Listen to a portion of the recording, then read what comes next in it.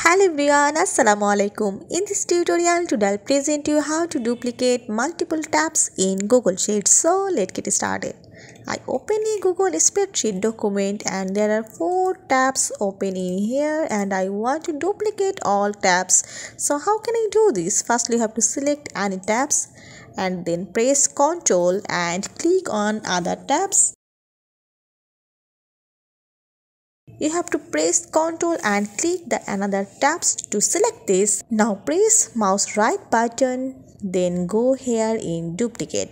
Just click on this. Now you have to see the magic. The all tabs, that means the multiple tabs, are to be duplicate on here. This is.